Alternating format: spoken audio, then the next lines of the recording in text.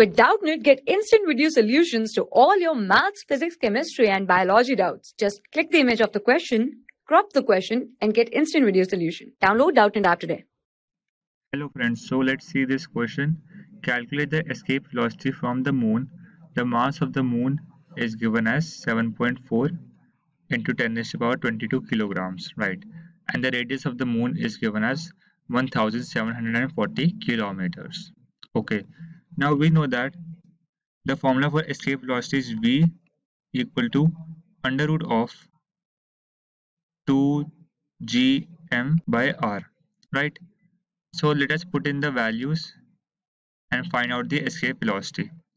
So that will be under root of 2 into g. So the value of g, we know that is 6.67 into 10 raised to the power minus 11, right? Now the value of m is 7.4 into 10 raised to the power 22. Okay, let's complete the under root. Upon is r. So that will be 1740 into 10 raised to the power 3, so as to convert the kilometers into meters, right?